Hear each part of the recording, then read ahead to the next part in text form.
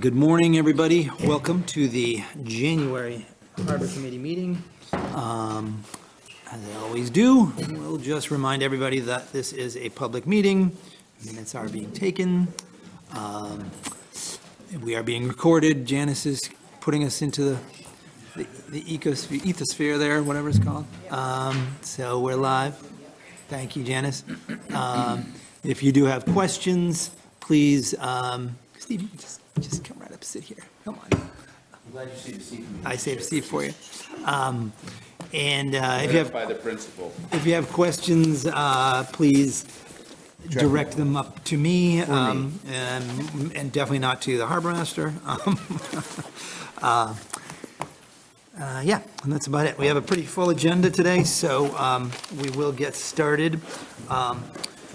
We have trying to think of how to deal with this. Maybe first item on the agenda is public input on non-agenda items, and I actually have one, which was just handed to me. So we have the Fisherman's Floats applications, which I just received. Normally, you guys would all receive this in advance, obviously. So we're going to pass that around. I'm actually going to, I think I can do this. We'll just put that on the agenda for the end of the agenda, which will give everybody a chance to review those, and we'll talk about them. So that'll be item 6, Fisherman's Floats. These are the applications that we're gonna. Okay, do we have any other public input on non-agenda items? Josh, there's a select board meeting on December 13th. I believe you attended that meeting, and that was where the select board discussed harbor fees. Oh, yes. And also commercial passenger vessel applications. Yes. That we had previously talked about here in the committee. And the YouTube for that meeting is truncated. Turn your It's not mic. all there. Can you turn your mic on there, Elliot? The YouTube's not all there? Okay. Not all there. And I heard that the harbor fees were approved by the select board per the committee recommendations, but I didn't hear anything about the passenger vessel applications. Yep. Do you want to tackle that one? Or you're correct, the fees were approved as we suggested with no changes. The commercial passenger vessels were all approved. The only change from our recommendation was that Periwinkle was given a 3-year license. We had suggested a 1-year, sort of a probationary trial, whatever you want to call it. And they opted instead to do a full 3-year because there is the annual review with the harbor master. So they thought that during the discussion, they thought that was sufficient. So if there was a problem, if that 7th boat proved to be a problem schedule-wise or whatever wise, that would then come up during the review. So obviously that review is going to be very, very important next year for all the boats, but especially for that one being the newest boat. Okay. I have another issue in a select board meeting in November. I believe the select board approved money for replacement of the day sailor dock and the dry dock. And it was mentioned that there will be an addition of a dolphin at that location of the day sailor dock. And I'm curious, will the day sailor dock be the same dimensions as the current? The day sailor dock will be approximately 3 feet longer than it was in the past.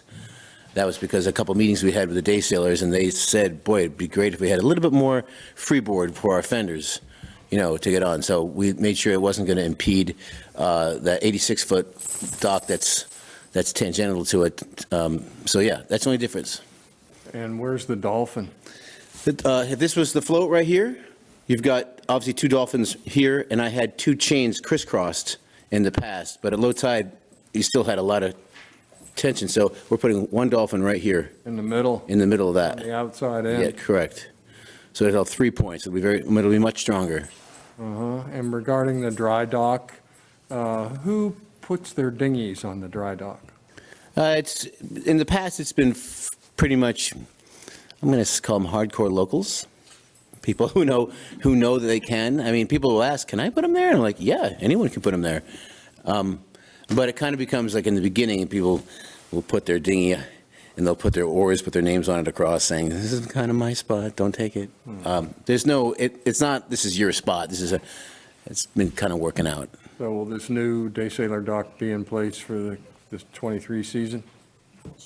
Can you say that, can you ask that again? New dock, day sailor float be in place this year? It'll be in spring. And Custom Floats had a bid in, and then I usually don't have local companies that want to bid, but I had a local company bid as well, and they got a slightly lower price. It's Two Harbor Marine, who do a lot of the work here. They wanted to build and drive the pilings. They would have been driving the pilings anyway, so they were like, why don't we just do it all? And I said, we'll submit, and say they did, and it was a little bit lower, so they got it. Okay, thank you. Cool. Any other non-agenda items? All right, seeing none. Moving on. The meeting minutes. Thank you, as always, Mr. Peel, for your excellent meeting minutes. This one was a little more thorough than others, which was great. Back to the non-agenda. No problem. I apologize. Are we going to talk about the damage of the storm? Yes, Okay, so it is on the agenda. it's on the agenda in the Harbor Masters report. We'll talk about I haven't had enough coffee yet, sorry. that. No problem. Did anybody get a chance to look through the meeting minutes and/or have any comments on them or changes from the last meeting? No comments. I didn't look at them, but I have a comment. I think they're excellent. Thank you, Bob. We appreciate Bruce's work. You didn't have to read them, didn't have to comment. Do we, Make a motion to approve the minutes. thank you, Mark. Do we have a second on that one? Second on the minutes, anybody? Anybody? Bruce, thank you. Yep, no problem. For discussion, all those in favor of approving the meeting minutes, 1, 2, 3, 4, 5. Thank you very much. Okay, Harbor Masters report, that's what Sophie was just asking about. So tell us, how's it going there? Well, we might as well get right into the storm damage. The Christmas storm, as you know, it was like the perfect storm. We had an astronomical high tide, we had southeast winds, we had swells, we had water heights and water damage that was unprecedented. I'd never seen anything like it. It really drove home to me I got there about I was there a couple times, but I got there a half hour before high tide, and it was just like mayhem. Was anyone else down there? So where was the damage? The damage was in a few spots. So over at Steamboat Landing, luckily the floats weren't in, but the actual concrete slabs that we put down for the tires, I would say there's probably about 18 that just got ripped up and they're out. The new ones that we redid, You ripped them up, or the storm ripped them up and threw them on the beach? Storm did, yeah, they're all over the place. So that's going to be, I got FEMA coming in about an hour and a half down to the harbor. And I believe Jeremy's going to be there with me, and so is Fire Chief, and they're just going to Rockport. They're investigating all the towns in the coast that got damaged, so we're going to show them. I've already taken pictures, I've cataloged it, I've said what I think the estimate's going to be to repair it, and we're going to find out soon if they're going to be doling out some money. So 18 out of how many, in a perfect world, how many pieces of concrete are there going down there? In a perfect world, you've got probably 30 on each row. Yeah. So it's 90 altogether. It's about, I guess it at $25,000 to just for, and that's if the Public Works does what they usually do and in kind does the work with me. We get the materials and we do it ourselves. We could get someone like Steve Ford, who did it 7 years ago, and, just pay him to do it. But we'll see what FEMA says. I mean. Estimated about $300,000 worth of damage. In the harbor? Total. Around town property total. Just town property, just municipal property. Oh, wow. Is there any benefit of old connectors getting replaced in this process, or were they all pretty good and they got blown apart? I mean, obviously, the new area that we put in will have brand-new connectors. But are the others original issue? It's a good question. Further down at low tide, I don't know why, if you look at the average storm, does it come at medium tide? Like, I'm looking at this the other day. The ones that are down low, look almost new. They're not, you know, they're almost where they were when you first put them in 21 years ago. It's only that one section, that one area that just gets ripped, the very up high area. The wind doesn't blow at low tides. Yeah. Well, believe it or not, I'm half Polish, so I thought about that. I'm like, well, wait a minute. I don't know why that is. I might try to figure that out. But the connectors look okay further down. Other than Steamboat Landing, what else was damaged? So besides Steamboat Landing, the harbor area, the actual harbor office, you know, I'm gonna have to have an electrician come in. I haven't even turned the electricity back on. I mean, there was water up to my calves in the office.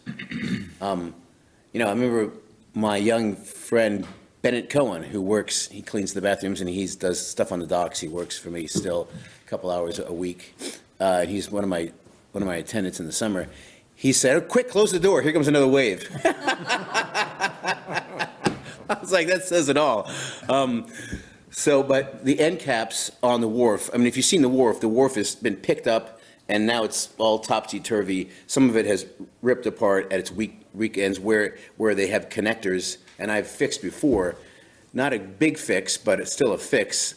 So that all has been put into my estimate of what we need to do. But it really does drive home the fact that, and I think Jeremy would have attested to this, that we are really thinking about what our steps are to rebuild that wharf, and to build it higher, to pick an actual, you know, spot, 1 feet, 2 feet, 4 feet, whatever the data. There's a lot of data to go by, and you know, have someone come in and rebuild it. It's going to be rebuilt completely instead of just put back together. Well, on this go round, and I'm sorry for muddying the issue. On this go round, I don't know if that's going to happen. Okay. Most likely, we'll take the money they give us, and I'll go with the highway guys, and we'll fix it and primp it and make it nice so it's pretty for the folks to come back and safe, and then talk about a 2 or 3 year plan where we can say, we got to start looking for like a trout at a rock, you know, at the stream, waiting for worms to come down. We got to see if there's a 50-50 grant coming in, and then we got to figure out where we can get that other 50% from, and talk about, we should get some estimates, what we're going to do. We have something that we're writing up. We're going to submit to you guys in the select board in the next, 6 months. So how'd that compare to the higher dock in front of Peter Rott's? Well, the Peter Ott's, it seemed like they did okay on that higher dock. Is that town dock or is that private? That's private.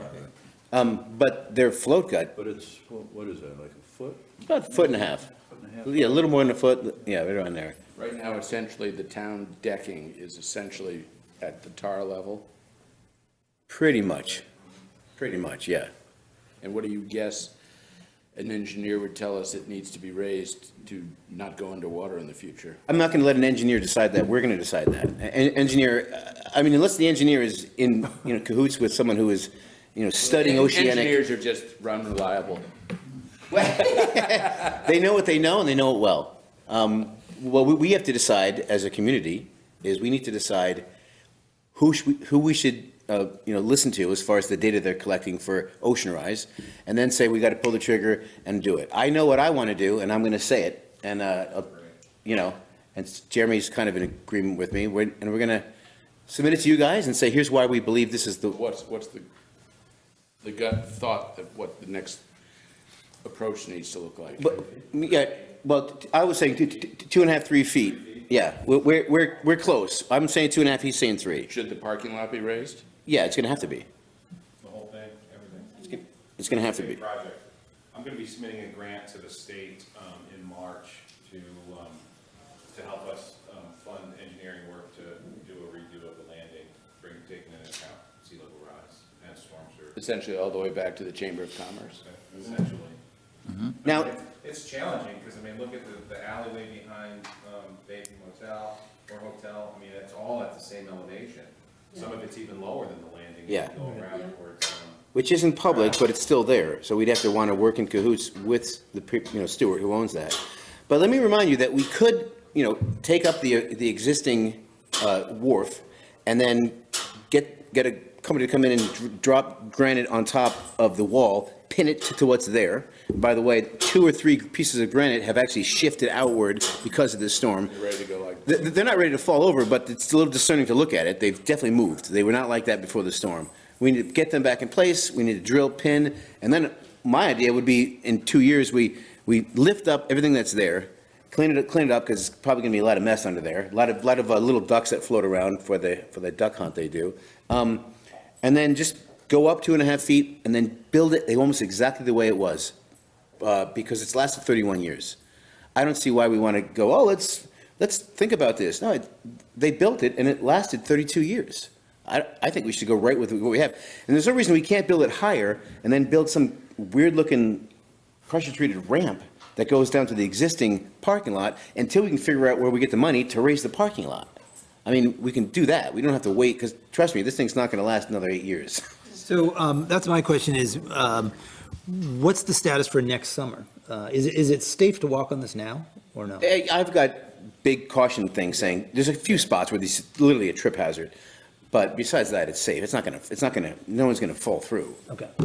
And so you're going to stabilize it or do something for next summer, I mean? Well, for sure. We're going to, whether or not we get FEMA money or not, we're going to lift it up and, Stabilize get hand diggers to get all that crap out to stabilize it and make it so it's, yeah. Yep, okay. I mean, What they were about gonna they were gonna start working on some of those temporary repairs the other day. I had the guys 2 days ago, yesterday. I said, we're going to go do this, and Jeremy was like, no, don't do that yet. FEMA's coming tomorrow. see it all. Let's them look at it, What about the lower dock system, the finger floats and all that, going out to the green boats and stuff? Any damage there? No. Wow. No damage there, no damage. I unpinned both the aluminum ramps, so once the tide got higher than, it was doing this, and so that means the whole ramp is pushing on where it's, so what happened was I didn't get to the fisherman fast enough, and it lifted a 20-foot 10-by-10 oak off it's got 4 big 3/4-inch rebar that it sits on to make it so, it actually lifted up off that. It was kind of like catawampus. We had to unhook, move it, wait till the storm to go by, then we put it back in place so we could hook that ramp back up. But luckily, the only thing that got damaged was the day sailor dock, the one that I'm about to junk anyway. What about the schooner berths at the head of the harbor by Library Park? Any damage there? No damage, and it was a little, I don't know if you guys saw pictures, but the ramp so the ramp goes like this, and it was up like that. But luckily it didn't, because of the design of how it is attached. That's my good, by the way. Thank you very much. No, please don't. That lasted well. Okay. What about, I know there was one boat that went on the rocks. Yeah, Scott, there's insurance going on. He's already contracted a salvage guy from Rockland, Charlie Weidman. He's taken off the batteries, the fuel, anything that could be a problem. And now they're waiting to see what the insurance says. It should be within the week they'll get that off. Any other private damage that you know about, that you've heard about, or? There was damage at the yacht club. People know that. Yeah. The property adjacent to the yacht club. Kastner. lost the pier, Kastner basically lost his whole pier. Lost the whole thing.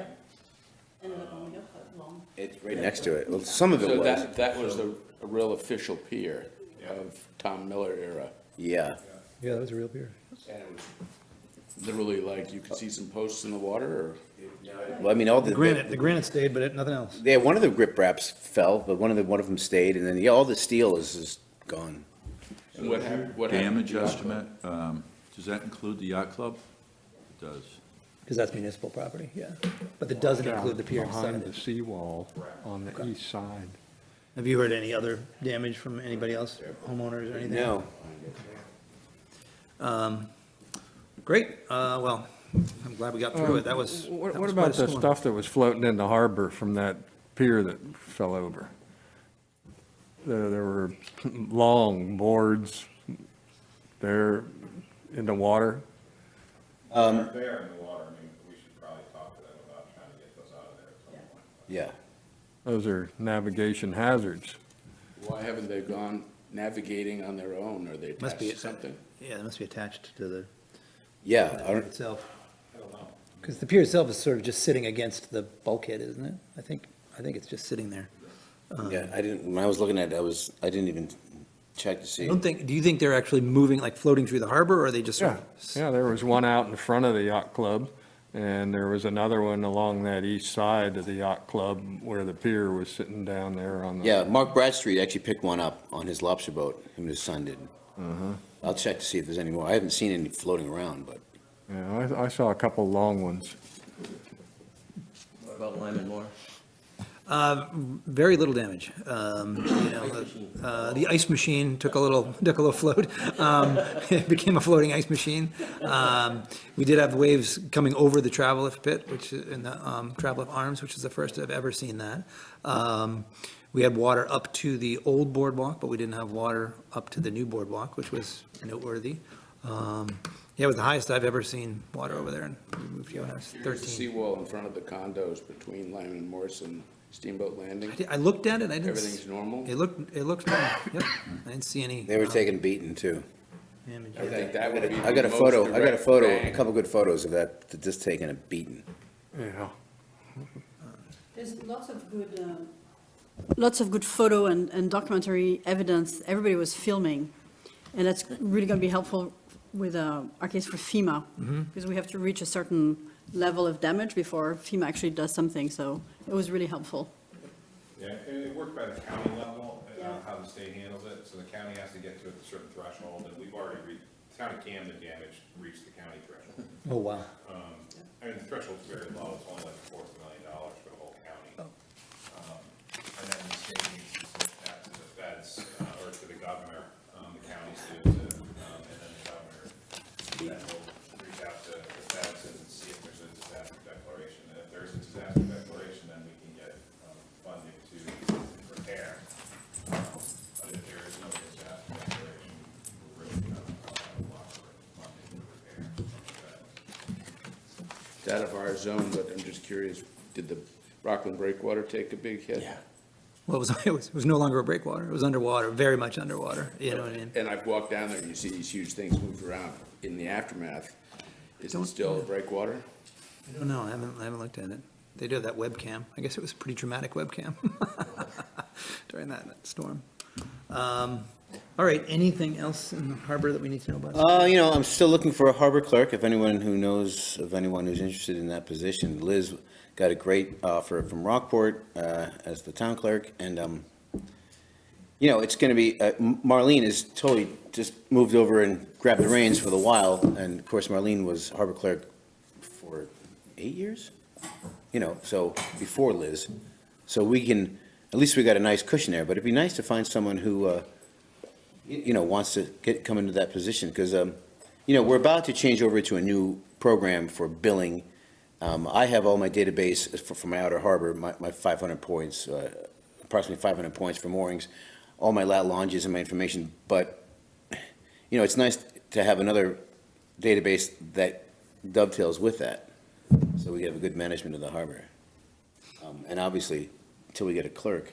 We've had no one apply for that job either in a month and over a month. Yeah. Yeah, so I think word of mouth, sitting down and saying, hey, that's a great job. Who's interested? That might be how we get someone in here. That could be the next, That's a full-time job. It's It's a full-time. it's a full-time job. Salaried, or. Benefits, The everything. whole deal, yeah. So It's a great job. Plus, you get to work for me. Yeah. We're not gonna mention that part.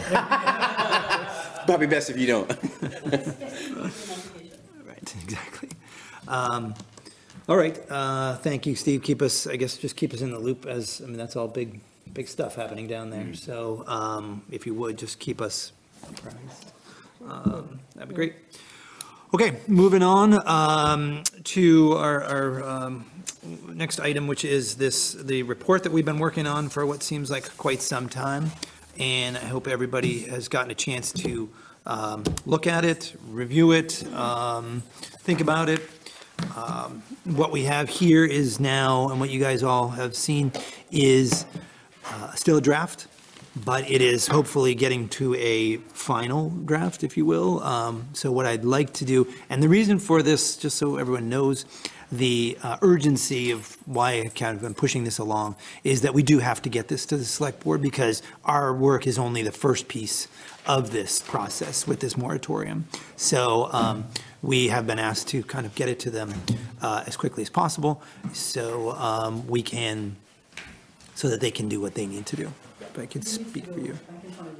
Yeah, exactly. Right. The goal is that if this is to go, if there are any changes that the select board approves, that it would go to voters on the June warrant.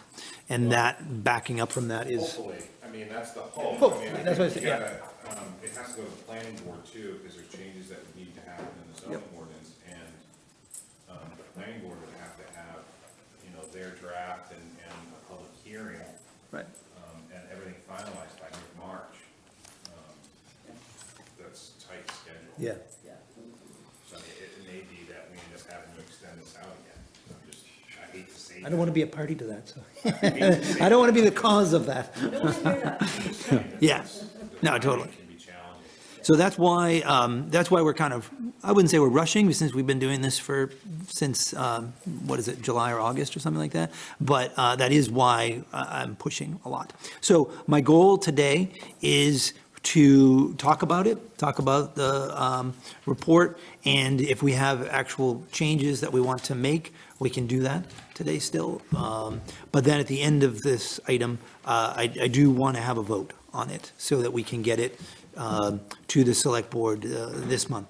And then, as Jeremy and Sophie said, can move it Do you along. have another draft copy of that, or? I only have mine, sorry, which I'm happy to share. I can go do that. Who needs copies? Copies of, The Draft When did, report. just take this one, because I know it's the most recent one. When did this, I don't know, which one are is you this? also copying the Conservation Commission So, comments that you sent second? no, I haven't, we'll talk about that. I have not incorporated those since we got them last night, No, so. my question is whether they should be copied if people don't have them. Right. Oh. Do you have those by chance? Do you want to email them to me if you got them? I have them. You got them right there? That'd be good. I'd like one of those. Yeah, I'd like one too. So 1, 2, 3, 4. I'm going to do 5 of each, Yeah. 6 Yes, of each. we can use them anyway. So, yeah, so we have, through the final process, reached out to the Conservation Commission, as you guys know, and Rebecca is here from the Conservation Commission, and the Planning Board, Ethan, both of them, we tried to get them at the end of last year to the meeting, but due to things outside of anyone's control, they weren't able to make it to those meetings. I have now gotten their comments, so we got Rebecca's last night, and Ethan wins more of a prize by getting mine at 7:17 this morning. So I do have the planning board. Yeah, exactly. But I'll take it back. So I do have the planning board, I do have Ethan's comments, and they're short. He does say he wants to note that these are his personal notes and do not reflect the opinion of the planning board. So the planning board has not, as a group, apparently, discussed this. So I'll just read these off, because there's only 4 of them.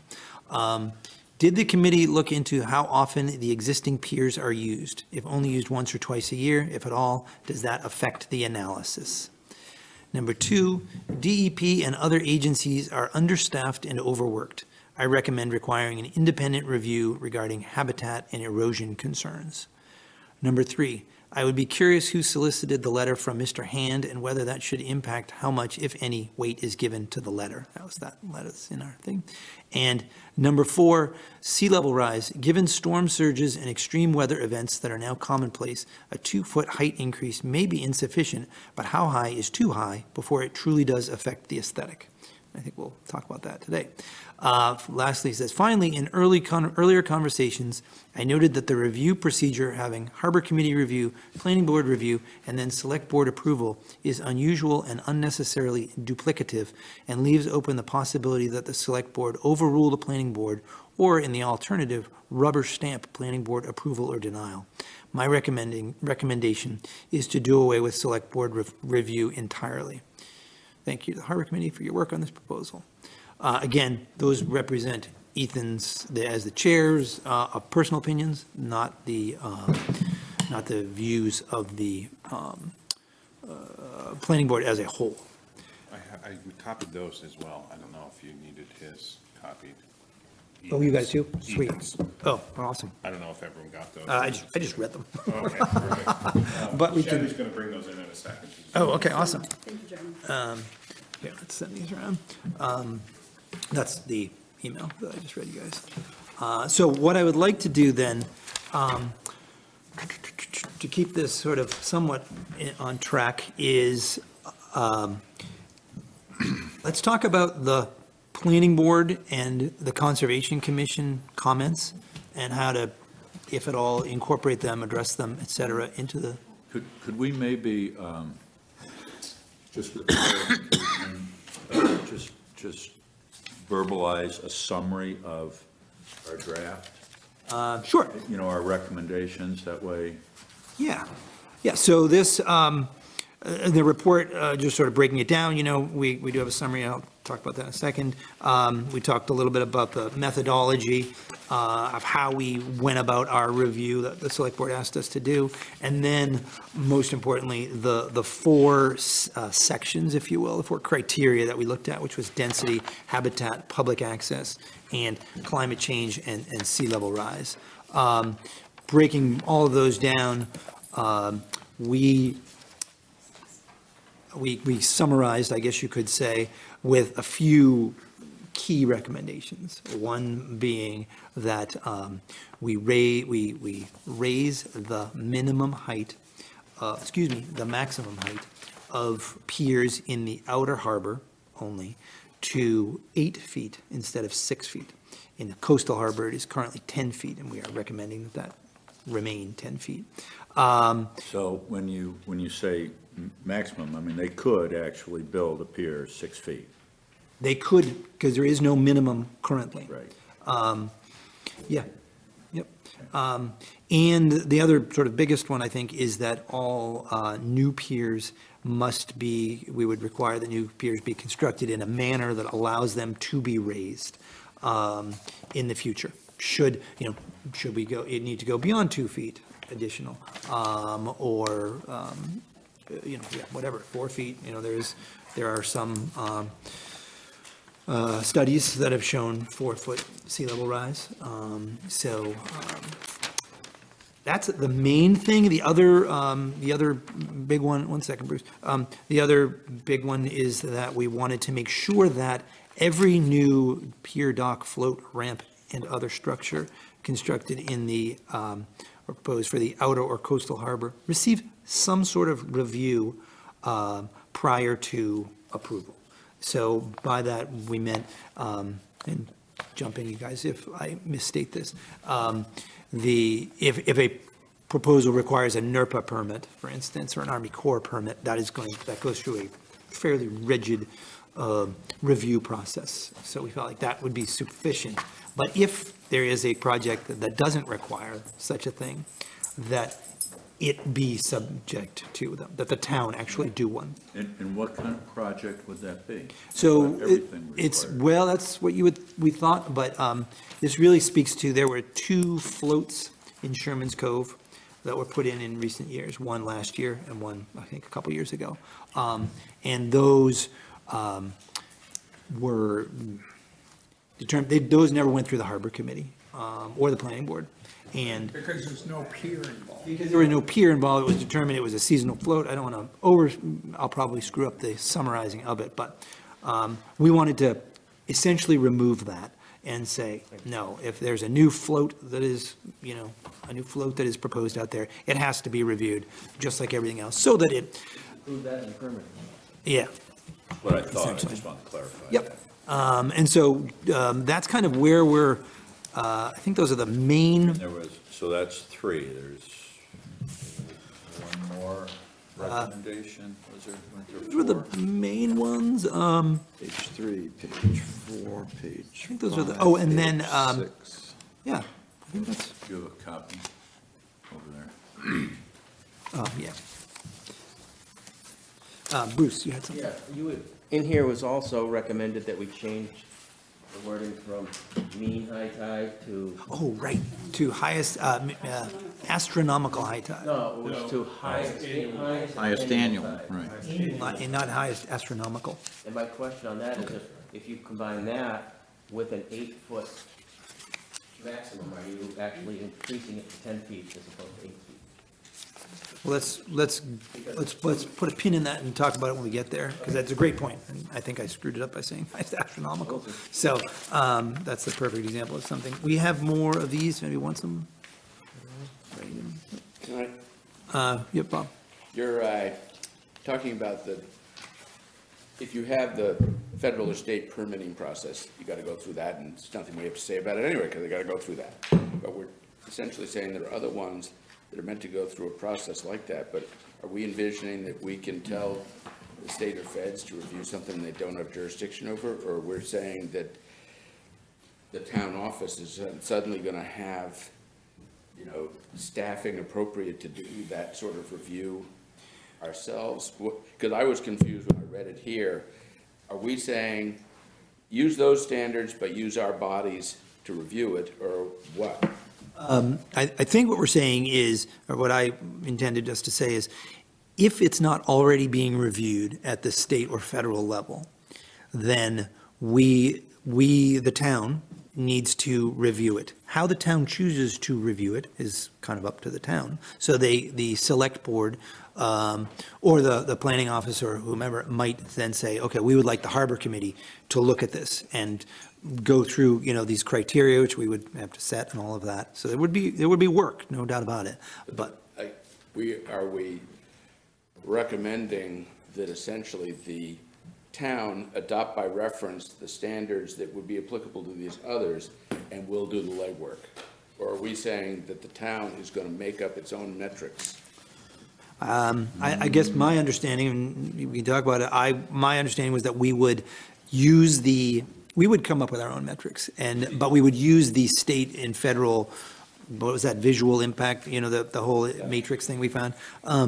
We would use that as the basis for it. Trust me, we want the state and feds to do the work. But if they're not, we don't want anybody to be able to. But I think we need to be clear to the select board whether we're suggesting take that set of criteria and have our people apply it, which is much simpler than saying, we're going to make up an appropriate set of criteria for these type of docks, and then we're going to do the legwork.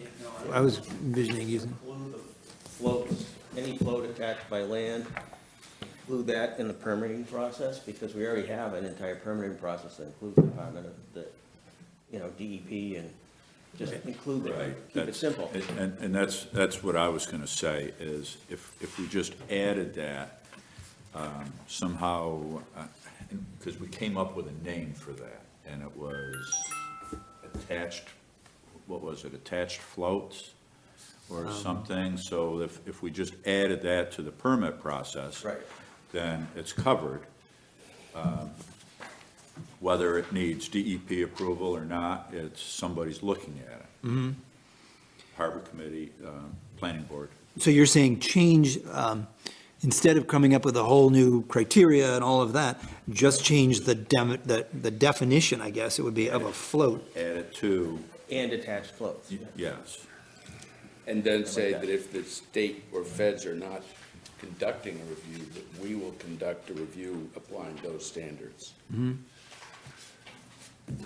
Okay. Otherwise, you make it, if the proposal is that we're going to make up our own everything, it'll be too complicated and no one will do it. Right. No, I love this idea of just changing the definition. Yeah, I mean, why do you need to adopt those other standards? Why not just use the standards of review that you already have in the ordinance? Exactly. Let the DEP and Army Corps review what they review already. And if we're going to review attached floats, in essence, right, that are land attached floats, just use the existing review criteria that you have. Don't add that other stuff to it, would be my recommendation. But my memory of our conversation was that we didn't worry so much about habitat, et cetera, because there was this review being done by other entities using other standards. And that's why we said, we don't really care because we trust them. And if we're not going to apply those standards, and we're just, and I'm beyond my depth of what type of stuff we're talking about, but my memory was that the state in particular does a very detailed review, and that's what we were relying on. The Army Corps does too. Compare an attached float to just similarly to a float that's not attached, right? I don't know. That's where I think we kind of got into a little bit of a circle last time. The impact is is in the bottom of the ocean, right, of a float. Some of the impact, but I mean, there's also. Maybe referring to the impact of float? A little bit, yeah, because then that gets into the public access issue, you know what I mean, about can you go under it, then is Right, it but becoming? You've already got standards that review that in your current standards to review a pier. But it's not a pier, it's a, Right, but I think what Mark's saying, if you just added to those things that are reviewed, then you would already pick that kind of stuff up. Right? I suppose so. Let me ponder that one. I mean, I guess, how do we, or you guys, or myself even, in the planning office, review, the impacts that DEP and Army Corps review? I mean, they've got the experts that do it I day know. in, day out. Right, we don't wanna take their job. Henry to Eastport, they're doing this. I mean, we can't. Right, but We don't have the that's, technical that's the ability. basic conversation, that for regular classic piers, it requires, and I'm looking at a part of our draft thing about the NERPA permits, the wildlife habitat, blah, blah, blah. And they're gonna do a detailed review of that, and we're saying, cool. But the floats that are directly attached to the land don't require that, don't get that review. Considered And temporary. my understanding is, we just wanted to be sure that someone was, am I correct, essentially a parallel review of those Yeah. factors, even if we have to hire someone to do it ourselves. Yeah, but I think that's what Jeremy is saying, is that last part is the problematic part, is if we, we want to require it, but we don't want to do it, you know what I mean? We want to require this work, but we don't want to burden the town with doing it, but I think we have to. If we're going to require it, we have to. And Thought it was important enough to review and permit those kinds of things, they would be doing it. so under the ordinance, in Article 6, Section 6, procedures and permits, okay? The first thing it says, any construction, renovation, or improvement of piers, wharfs, bulkheads, that's where we just add attached floats, land-based attached floats. Then it's in the whole procedure. And that just covers the whole thing. Opens it up to the whole procedure process. I would just say floats and ramps. Well, Mark, what procedures does it, I keep circling back that So, implicit in the current definition is the state or feds will do their thing, and once you've checked off that box, you're cool with us, but you have to check off that box. If part of our new definition says, well, there is no state or federal review of these types of things, then they're essentially isn't. checking off the box without any review happening, and we get to Jeremy's spot, where he's saying, why do we need to do them for this? They don't really, so are we saying, we want more of this review than the state and feds require now? Or not? Because if we're saying, yeah, we want more, then we get to Josh saying, but we don't want to do it. Right. So which is it? well, see, I mean, we've got standards in here that address navigation, that address impact already. we do, and I don't think it's our position to dictate to the feds or the state what they should review. I think if they don't have review criteria for a float, then we're saying we want to review it on our own. But I don't think we can dictate to them that we want We them. can't that's my point. We can't dictate to them. They're gonna say, nice thought, but tell it to someone else. Right. And so the question is, if anyone's gonna do it, we're gonna have to do it. And the question is, does the select board want to take this on? And So- we're probably spending more time on, how many of these floats are gonna come up in the future anyway, but. possibly not many, but they have, we've already had two. It's spelled out in the ordinance. I agree, and If we add it there, it's spelled out in the ordinance how we deal with it. so we literally could, I think you're exactly right, Mark, in section 6A, any construction, renovation, or improvement of a mobile vessel hoist, pier, wharf, bulkhead, breakwater, marine railway, float attached to land, is that how we would want to say that? We could let land attached floats, or other structure shall require. That instantly, because then if you read through it, it says the code enforcement officer, this is section 6C. The code enforcement officer will review it all together and then forward it to the harbor committee. The harbor committee will review it, blah, blah, blah. So that, essentially what I think our concern was, with mine at least, with the last projects, is that we never saw anything about them. They were approved completely outside of Harbor Committee involvement. And that seemed just to be a problem, to be, I don't know, loophole. I mean, it was not a loophole, that sounds weird, but you know what I mean. It's It just was not part of the ordinance. It just didn't, it was a hole that we were like, wait a minute, this is something we need to They're fix. considered temporary because they came out in the winter. I think that was the justification, yeah. I think Will has a comment. Well, I was just wanted to clarify, so the seasonal floats that you're talking about, DEP says that if it's there 7 months or less a year, then they don't issue permits for it, but the Army Corps still does review anything that's put in navigable waters, so you still get some level of review there. And I also think that your standards give both the Harbor Committee, the CEO, and the Planning Board the ability to seek, like if you thought some float was in a place that was really gonna be a problem, or then you have the flexibility to get an opinion. And DMR and IF&W will do that. So DEP. Opinion on what? On if you think that there's a environmental issue or a habitat issue, or, you know, say you think there's eelgrass there that's gonna be impacted by the location of this float. Inland Fisheries and Wildlife and Department of Marine Resources will respond to requests like that from the town. The DEP is not gonna issue a permit for something they've said they don't have authority over, but those other agencies are the ones that DEP uses for those things. And the town can send something to them with a question.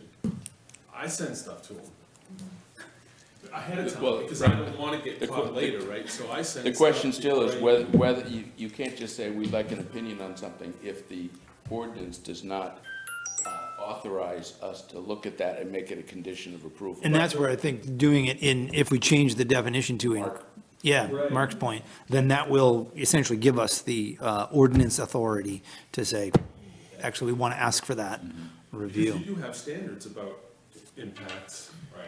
And then you have the ability to reach out to other resources to get the answers.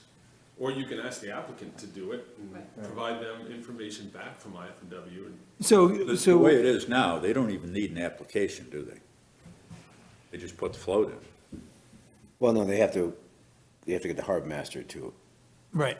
okay it. Yep. And that's what Based on happened. what standards? Yeah, based on, it doesn't say. Yep. I mean, much like. And that's what we're trying much to- like the piers, when the float at the end of the pier, you guys don't review that float, that's just this Fixley issues the review of the float. Isn't that part of? We review that. No, those It come shows out- up- they it come out in the shows up winter. on the They're- plans, but that's if you temporary. review it, it's not, under here, the float is not reviewed. Isn't there a maximum length? Yeah, it was length and width. Yeah. There's dimension Sure it is. requirements on the float, location requirements on the float. And the float is a big part of what the The eelgrass. DEP and I Corps hear look you, at. but So, the float section in here. so getting to, Well, it does have the standards of, the combination of vessels, floats, and ramps can extend no more than 40 feet beyond, blah, blah, blah. Well, that's in the inner harbor. But in the outer harbor, the float shall not exceed 240 square feet in area, and no dimension shall exceed 30 feet. In the coastal harbor, the float shall not exceed 360 square feet, and no dimension shall exceed 30 feet. So it does give, Does it say what the maximum freeboard of a float can be? no. Section 8 of the ordinance, and this is the old before it became an E-code, so the old That's- floats and ramps section doesn't refer to anything in there about review, other than that it's the harbor master. Wouldn't that, Jeremy, be included under the Harbor Committee's review under Section 6C, that the Harbor Committee does review? I think if you go back and listen to the couple of reviews that you did on the most recent piers, you'll just go back and listen, watch them, and they'll talk about this then. That those floats technically aren't part of their review, even though they're standard, because of Section 8. Section 8B is for the outer and coastal harbor. Yeah.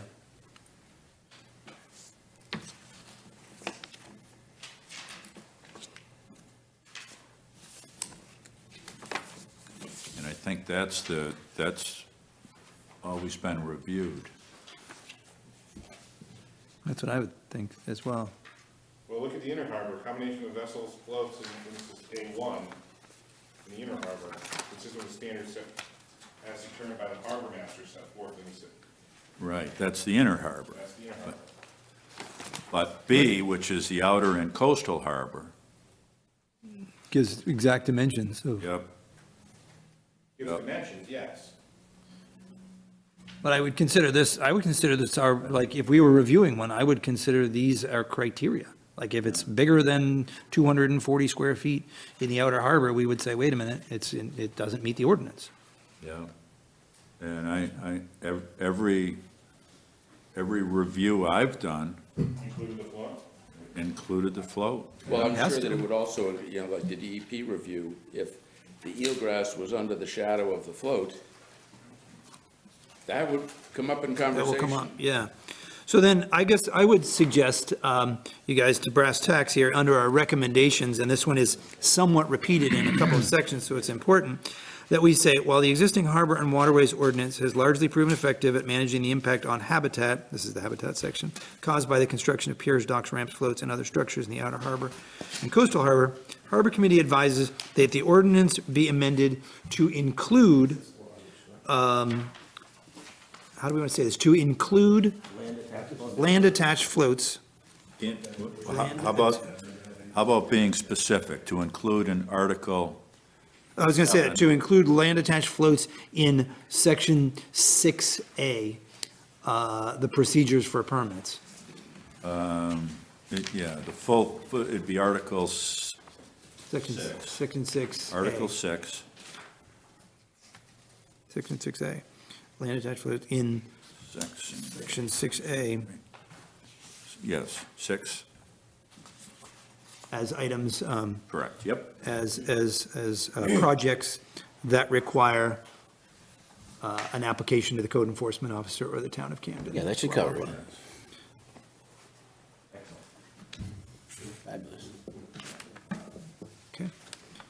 And that will allow us to essentially negate the rest of this permit from either the town, the Army Corps, all that stuff that can kind of, that all goes away. It's streamlined. Well, it all Great. becomes included in that whole procedure. I love it.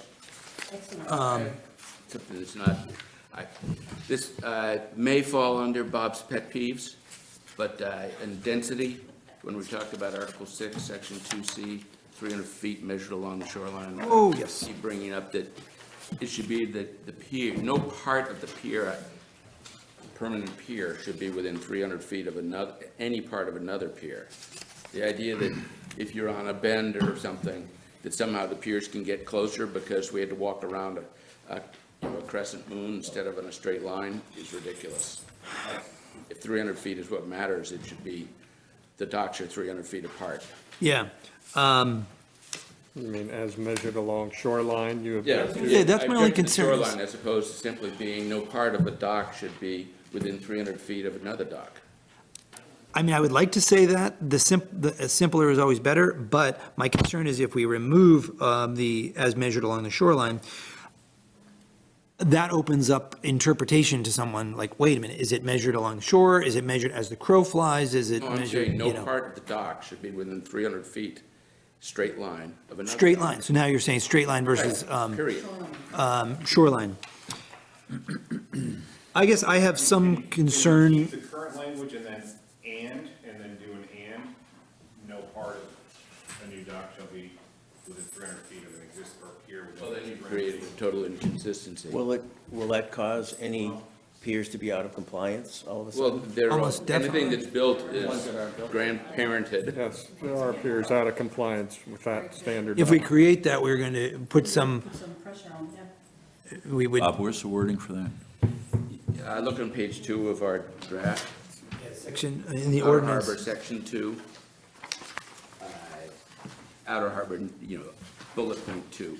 Page 31. Just says 300 feet as measured along the shoreline. I just have never understood why anyone thought that was a consistent Ask Will, do you have any experience with this measured along the shoreline? The shoreline is what is always been used as the, Well, yeah, the ordinance uses shoreline and harbor line over and over and over again as, given locations to measure things from, whether it's going out or along the shore. I did check all the ones that are existing. The only one that ends up being closer, because it's measured along the shoreline, is over on Sherman's Point. There is one that, just using Google Earth, the outer part of that pier measures about 240 feet. From what was Lawson Reed's? Yeah, so it's right over here. Yeah, oh, So- no, not this one. No, not that one. Within there. Written in here. So if you go along the shore, because there's a cove right here. Right. They got to the 300. Everywhere else, Well, I was the thinking actual also, along the shore measures shorter. And the thing I worry about with what you're saying is that you could end up having to angle them in a weird way to meet that, I appreciate it. when it wouldn't necessarily make sense. well, we're talking about density, so, Well, I don't think it's gonna change the density, though. If you look at what's left that's allowed to be put in there, it's not gonna really matter. it wouldn't change those 4 or 5 or whatever we can. well, I can think of, I don't know the rest of it, and I don't think we want to do this based on us today trying to figure out what imaginations are 15 years from now. And so if you had something coming off of this Lake Beach and what's that, Dillingham Point? Yep. You got enough strange angles there that you could walk along the shore and have 300 feet, that out here is much less. Well, there's only two that can go in there, One's town. and whether you measure them from out, that's 300 feet across. Oh, okay. Is on their way down there. Okay. And these, Is this at the town beach? Or what's that? it's the property just to the left of Lake Beach. I mean, if you have questions for Lyman Morse on that. And Well, then these over here But do you want me are to, all, you need any would comment make from the it no fishermen? matter how you measure it. Do you have it? But, I mean, it just doesn't Same guys. well, change it. It doesn't accomplish it. And isn't one of those two on town property, so it's outside of the, One of them is, yeah. it's outside the jurisdiction of this anyway. So we're doing residential. Well, yeah, I mean, I doubt the town's ever gonna do that. 70 The other footer. thing is there's no, Is there a new permit I haven't seen? well, that's, Okay, well, hold on, we're getting a little afield here. So Steve and Jeremy have to leave to go meet with FEMA. So we're just gonna pause just a moment. Steve's just reviewing these fishermen's float applications very briefly. He never brings that in, that's in the outer harbor. Art's been doing this for 20 years, I've never seen the guy. 3 times. All right, so thank you, Steve. We'll review these in Yeah, a moment. I mean, all these guys have been here before, okay. You What gotta- about Kent Bradstreet? Kent's applying, but he's most likely not going to fish. Mark said that he sold his boat. Yeah, yeah, he wanted to do that just in case something changed and he wanted to get another boat. But 95, 98%, he's not going to be here. But he doesn't own that boat that he specified on the application. Correct. It'd be another boat that would be comparable if he, but I would think, he did that just to make sure, just to cover grounds, but 99% he's not going to even fish. He's done, he's tired of it. Can we approve an application for a boat that's not owned? We can do a conditional, we can do whatever, we can, Yeah. again, these are all recommendations to the select board, so we can approve with Still allowed conditions. to still own the boat. Yeah, and he's saying he's going to run this boat. Maybe he's going to buy the boat back or lease it. We don't know. So So we can do whatever, we can say whatever we want. Thanks, Steve. We can say whatever we want in our recommendations or denials, conditions type thing. Okay, I want to get back to our report here, and we're talking about the 300-foot thing. Will, can you guys bring us into the loop? I know you're having a conversation about this. where is this, Will? That's Dillingham. I'm showing him one on Dillingham. Oh, So this that's is, the Reed this is the Pier. outside of Dillingham. Right. And so when you say 300 feet, would you measure it across from land? That would be the shortest distance? and so I measured it Well, from the I would be end. measuring it peer to peer. Is that not from the first board to the first board, not 300 feet? Oh, yeah, it's So- well over, but I'm just saying, so you're talking that measurement on Dillingham Point? I'm talking every measurement. Right, but you'd measure it across the land, is what you're saying. That would be the shortest distance. For that one. Right. But I guess that's my concern, Bob, with changing, so with this whole document, I think we need to be open to making changes to the ordinance, but I think we also need to be careful that we do that in a manner that is well thought out and that we've kind of digested it all, and the potential impacts of it. I think, for example, with the floats thing, we have done that at some length. My concern with changing in this report, that does not mean in the future we can't change it, but in these recommendations, my concern with changing the 300-foot measurement from along the shoreline to straight line distance is the interpretation of it. Have we thought through what that might mean? I don't feel that we're qualified to, It's bringing it up, and I had a case, Lentini v. St. George, where the float was in a cove like this, and going around the corner would have been absolutely absurd. Because it went straight across the cove. So, it's just, yeah. I wonder we're if it's. drafting, not directly, and this gets to actually what I would say about a lot of like the Conservation Commission and Ethan's things. We were asked specific questions. Yeah. This is off that question. It does relate to density. I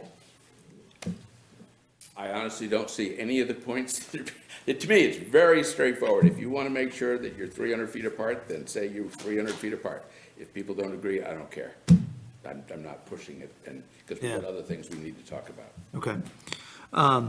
Well, I mean, I guess, I think that we could suggest that there be researched further, to determine if shoreline, measured along the shoreline is still the best way of doing that, of measuring that distance.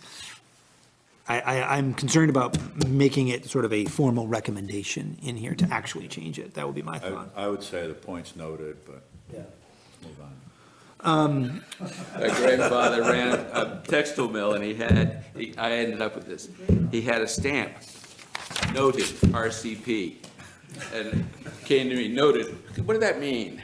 That it went in front of his eyes, but I'm not even dignifying it with yes or no. So I think that, I guess I wanted to talk, because time is a little bit starting to get away from us. And it's exactly to your point, Bob. I think we've been very careful in this process to stay in our lane, to do exactly what the select board asked and the moratorium asked only, and not go beyond that. And if we go beyond that, I think things are going to get a little dicey. So, in terms of, let's just start taking it to, first the planning board's comments, because they're small, and then we'll. It's not planning board comment. Excuse me, correct, right, Ethan's comments, which, right, it's a good point, actually, this is the comments of one person, so I don't want to give him too much weight. Did we look into how often the piers are used? No, we did not. I think that does open up a can of worms that I don't think I think that goes I beyond. wouldn't recommend that Yeah. anyone go into it. It's nobody, who cares? Yeah. If they built it and they never use it, Yeah, it's that's their, sort of- who The cares? same effect on the harbor. On the harbor, exactly. DEP and other agencies, we've beat that one, I think, to a pulp, so I think we're good there. I don't know who actually, all I know is the Harbor Committee was provided a letter Unsolicited from letter. unsolicited, so it doesn't make To it. our knowledge, it was unsolicited. Exactly. And then lastly, second to lastly, the sea level rise. I do want to talk about that, and I want to talk about that as it relates to the Conservation Commission comments, because those came in the same thing, 2 feet, 4 feet, 16 feet, let's talk about that in a moment. Well, I mean, the way we've addressed that is we've put in there, must be built in a way that can be raised. in a way that can be raised. So we And we're have recommending addressed it. raising the Yeah, and height anyways. Yeah. And I will just speak now that we've obviously had a lot of thought and conversation and discussion, but the ultimate is that anything that is currently built needs to be modified. Anything that does in fact get permitted for, however this all unfolds, that we're strongly advising that the Harbor Committee put in its recommendations that it was adjustable. Right. And so that whatever the sea height rise is in the future, that it's not, we don't want to see more damage like we saw on the 23rd and like entire things floating away. Like we can move it up, move it down. And Yep, exactly, make them more adjustable. And then he talks a bit about the Harbor Committee review, Planning Board review, Select Board review. I think that is very far outside of our lane, so we're not gonna touch. Requested this. I'm not sure the select board would look kindly on us telling them they can't. Yeah, what they can and can't do? I think you're right, Richard. That's why I'm not gonna touch that one. So I think we have then, we've addressed all of Ethan's comments. Now, Rebecca is here from the Conservation Commission, and while recognizing that we only received this last night, I do still want to try to talk, no, I have to bust you a little on that, come on. No worries. as I said in the email, it's completely on me. I do No need problem. Comments, final comments from everyone. Nope, no worries. Everybody is slam busy this time of year, so no sweat. I think that there's a couple of questions, the overall questions, I'm looking, if you guys don't have them, at my phone, but it's the. Could okay. we have Rebecca just summarize what their findings are, or what their? Sure. You want to do that, Rebecca, just as quickly as you can? Yeah, sure. So I think you guys have actually been addressing it in some of the conversation, leading up this morning is in Want to terms give her a of. mic? Oh, I have a big voice. Not that big. Not that big, okay. Can I sit it here? So I think that the conversation started with, are these, in general, are these 4 piers, potentially 5 piers, really necessary? It was sort of the greater good versus the individual, just sort of generally what's the, given the density, habitat, all of the other considerations within the particular structure and confines of our already pretty full harbor. So I think that was just kind of the overarching start to the conversation. I am definitely outside of the 2015 discussion about piers. The past, I have absolutely no idea what transpired there, but the notes say that there was discussion, that there was suggestions by the Harbor Committee to not have any new piers, and now here we are and discussing potential new piers and changes as such. So I think there was just some questions generally by the Conservation Commission. But overall, we concur with Ethan's individual comments in terms of a third party or an extra assessment. I support, and I think that I can speak on behalf that the Conservation Commission would support a additional review for those attached floats. I think that's really helpful with sediment and erosion control, habitat, et cetera.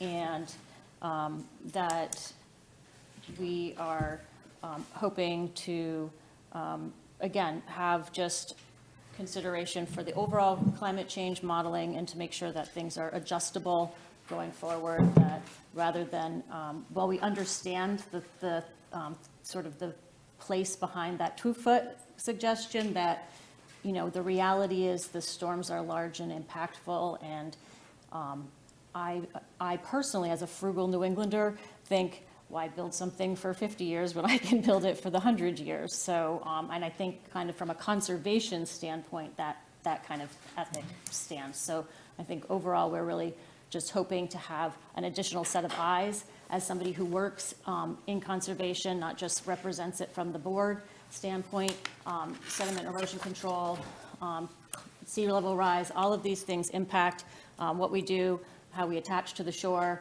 what we do on the land.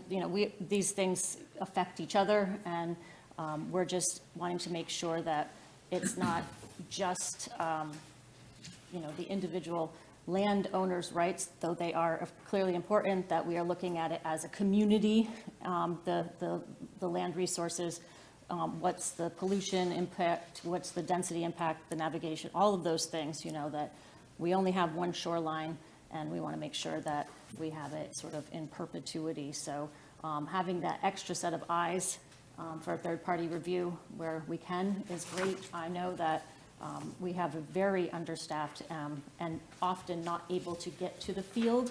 DEP and other, you know, Army Corps, they're often looking at things with check boxes, and, you know, and while they definitely know their stuff, there's nuances on site that you can't always see through some photographs and a few field reports. So that we just want to be sure that we're doing the right thing. Bruce? What do you mean when you say additional set of eyes? Meaning That- including the floats with the attached floats in the permitting process? Is So that- like having that third party, so usually a third party, whether it's, so if you guys had, What are the first two parties? well, you're having the reviews done, essentially you're going through the permitting process with Army Corps or the NERPA, yeah, exactly, or And then, so DEP. what would be the And third? the third party review is an independently hired or requested, or even if the Harbor Committee went on site and took a look and said, yes, this seems to shake out. You know, when I served. Well, we do. I mean, Right. we have site visits on these applications. Right. And the planning board also. Right, and has. so I think for that it was important to recognize with, you know, those attached floats, that this would be another opportunity to get that extra set of eyes on it, and I think that's really important. I think, thank you. I think in terms of I think those are all excellent comments, Rebecca, and I do appreciate you guys sort of thinking about this, because I know you've given it a fair amount of thought. I think that we, again, at the Harbor Committee level, are trying to be very careful to strike a balance on this, you know, in terms of we do recognize the private property owners' rights in the outer and coastal harbor, and trying to balance that with also the greater good, as you called it, and yeah, what can we do that will serve everyone and protect everyone? I think that in terms of your you know, specific comments, I'm not going to really touch the 2015 because I did with the select board when they tasked us with this, in that was a completely different Harbor Committee and a completely different planning board and actually a completely different select board at that time. So it's sort of history. So to your specific question, what has changed? Everything has changed. So that's why we're here. But I do think that, you know, we were just talking a minute ago about the heights, and to be perfectly candid, I don't think that I am qualified to determine the exact right height of what the number should be, and that's why I think it's so important that we put in this recommendation that these things be movable, so that that they recognize that smarter people will prevail, and that recognizing, because there are studies that show 4 feet over 100 years, absolutely. There are others that don't. You know what I mean? And so I'm not going to say that 4 feet's the right number. We all saw what happened on the 23rd, so I think we can all accept that. I do believe that the future piers need to be held to a higher standard than the existing 6 foot. I'd just like to point out that, I mean, and there's another aspect to that, because, like you said, everything, one thing affects another thing. So when you raise the height of the piers, you also increase the angle of the ramp, because you can only go out so far. So, you know, it's a balancing act. So, and that's why it's important just to be able to adjust it in the future. Yeah, 100%. How much of the damage that was caused on the 23rd was a result of storm surge, and how much of it was a result of sea level rise? They are two very distinct things. And we can't continue to lump them together and say, you know. I mean, the assessment for the harbor is very, I mean, what we understand is that waves are much more damaging to our harbor and a much higher risk. Mitigation for for surge Yes. is a completely different Different than issue. sea level It's rise. going to be addressed Yeah. by a breakwater. Right, and I mean, I made a note in the report that asking you to put a source for the 4 feet increase due to sea level rise over 100 years, because the estimates, I've read everything. And there's a big difference. They range from like 3 centimeters, over 100 years to 4 feet. Right. So that makes it very hard to model for it. And everybody has their model and everybody thinks that the model is right. So, but I do think that in the case of the harbor, the wave action and mitigating the wave action and storm surge, that's our most immediate risk.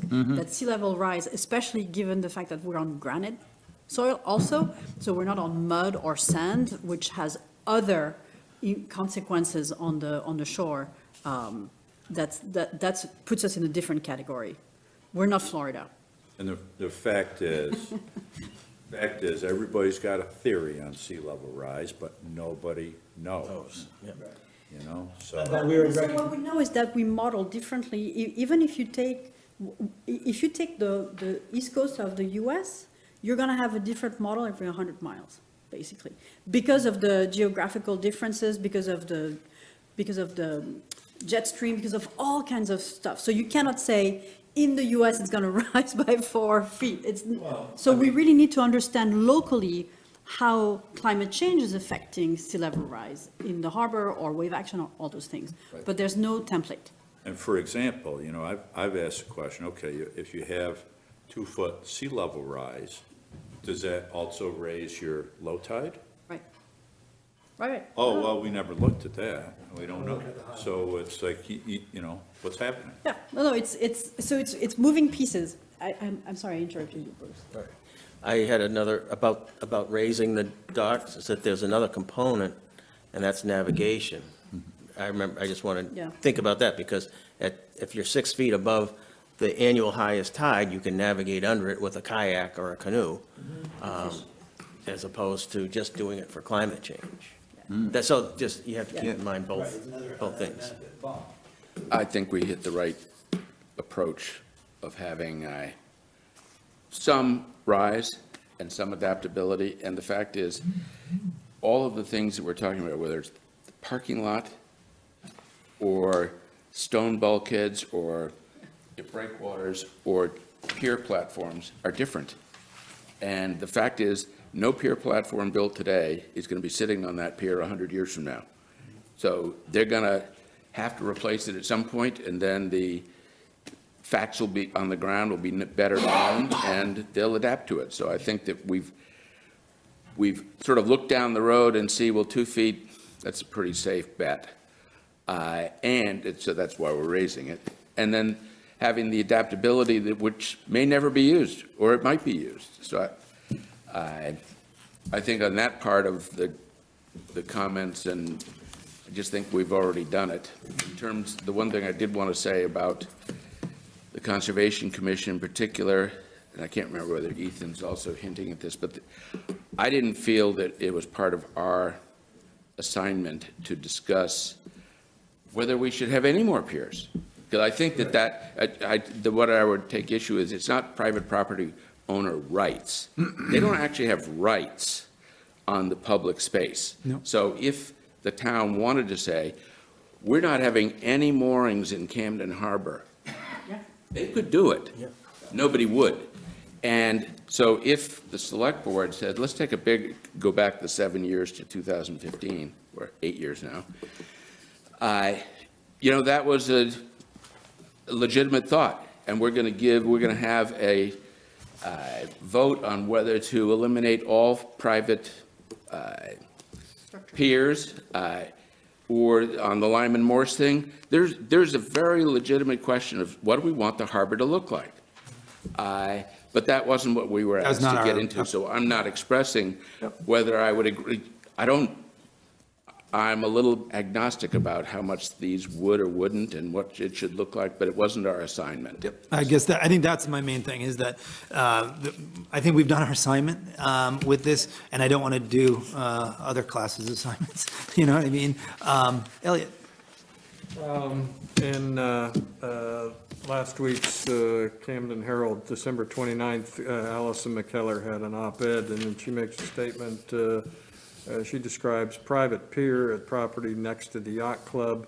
We've all watched bits and pieces falling off this pier for years.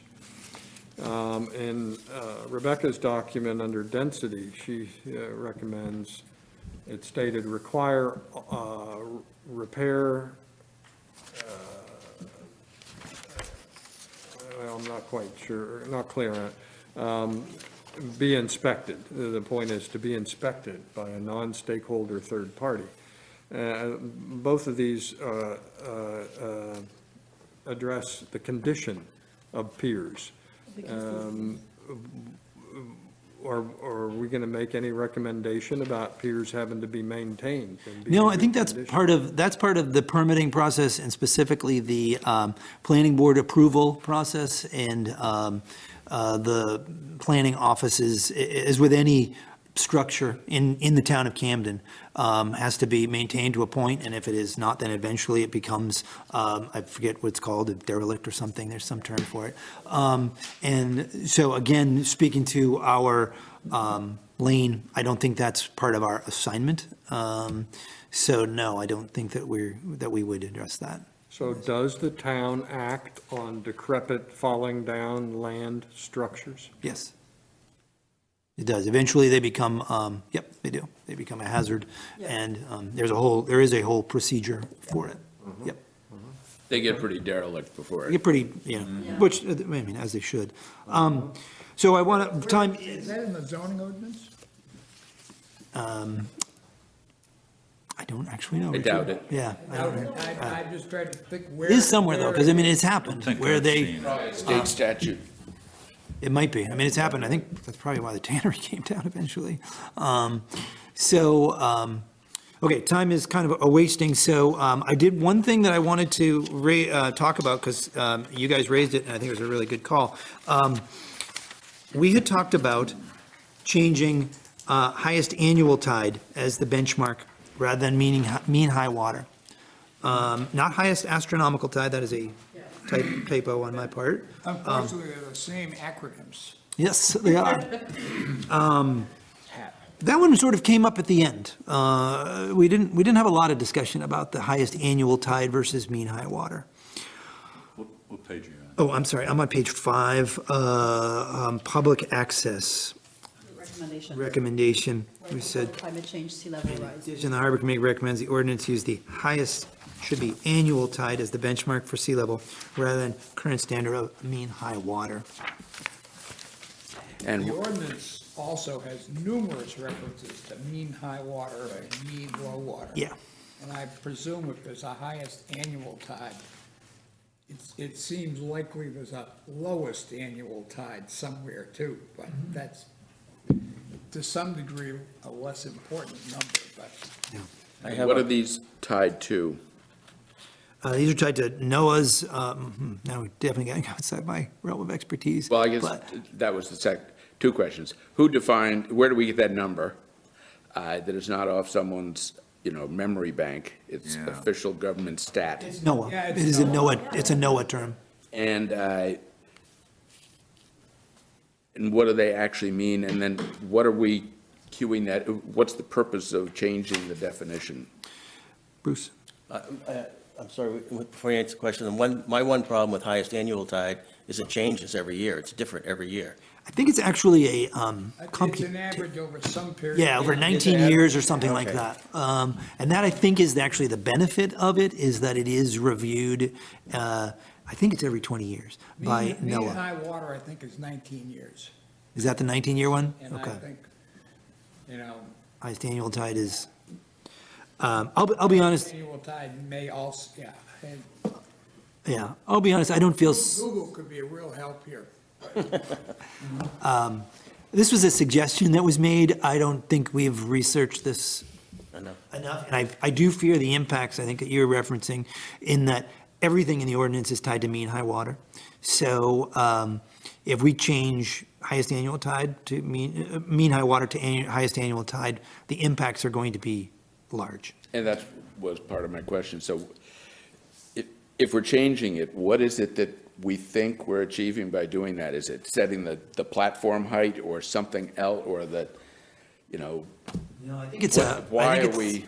Yeah, I think it's actually just a more, I believe that it is a more frequently updated and revised number benchmark by Right. NOAA. That's the benefit of it over mean high I water. get that, but the question is, so what relevance, if I'm an applicant, what relevance does it have to my application? Well, that where are you measuring from? Where you to measure- the yeah. height of your pier? Yeah, Which right. data- Is that really the only important part of it? Will had a reason for it. I forget. Yeah. Yeah, but it wasn't great. So I would suggest that we strike that recommendation from this document. I I would agree. don't feel great about it, so. We don't you want to guys- mean it Difference everywhere is and feet then or a one couple of spot. inches. Exactly. There's too many unknowns that everything else we've researched and talked about it at some length, and that one I was like, I don't like this. So, okay. Is everybody fine with that? Okay. Any other, Does that present an issue, though, that is worthy of consideration? I think it might be worthy of consideration from the town, but it would be across all platforms and divisions. So meaning the planning board would need to be looking at it, because they do look at mean high water as well, because they are the above the high water mark. So it's a bigger topic than we have. So recommendation on page 5 is going to be one sentence. Yes, correct. And it's all going to be relative to mean high water. You can just find out what the mean average. Exactly. Any other, because we do have a couple of other things I want to get to before we close up today. The last recommendation was change it to 8 feet minimum, right? Yes. 8 feet maximum. Maximum. Yep. the height. Very big difference. Very big difference. But right now it's 6 feet. 6 feet. But are we also recommending a 6 feet minimum? We're not recommending a minimum Okay. currently. We do not have a minimum. I thought I And read it, it. We did have that conversation. we had that conversation, but I think we eventually struck it, feeling that no one, and this was Will's comment, I think it was a good one, no one's going to want to build something that is Washable. that is too low. They, and then if they did, they would do so at their peril and be subject to all the standards of demolition. Was it in an earlier draft? I think it was in an Oh, early, okay, that's a very what I'm early one. thinking of. Okay, good. Elliot? I like it. When I was reviewing these documents, I was thinking back to our committee reviews of peer applications, and I recall there being some confusion about the permit approval process. I agree, and that was referenced in, I think Ethan's thing. Again, not our lane, meaning we are tasked by the select board as an advisory committee with essentially doing what they ask, we are given tasks by the select board to do. There is a discussion, I've been in meetings with the select board where they talk about it, about the process, but it is outside of our, it's kind of after us. See, and I've heard that, but in the ordinance here, it seems like it's pretty clear. It is, I don't even want to go there, you guys, because it's a long discussion, but, so it's outside of our purview, so that's why we're not. In the select board workshop on July 21st, 22, the process was mentioned multiple times in the discussion about harbor committee review. Yep, and if they want to change it, they can. That's what I would say to that. If they want to change that process, they can. Any other thoughts on this report? One Bruce? quick one. I just want to review. It looks like we have 3 recommendations. We have 3 recommendations. Include attached floats in the permitting process. Yep. 8-foot maximum on the outer harbor. Yep, And all piers built are modifiable so that they can be raised. that is correct. Okay. I think, Am I? Do we want to vote on I that? think we Is need that to have a vote, votable? yeah. So do we have a motion? Include attached floats in the definite, so what I wrote, Mark, just so it's clear. Oh, land-based floats. So- Advises the ordinance be amended Land to attached- include land attached land-attached floats in section A as projects that require, and then I would just To quote. get back. your vote, we're going to call it the Mark Amendment. From what you said, I mean, the way I interpreted that Okay. was that we're including attached floats to piers. Nope, So land that's why- attached, land attached. Land floats. attached floats, That's what we're okay. gonna call them. Do we have a motion on this report that we have worked so very hard on? Motion that we make these 3 recommendations. Thank you, Bruce, Forward to the select and board. forward it to the select board. I'll second. Thank you, Mark. Further discussion on that? Well, this document that was released yesterday, that's going to be amended.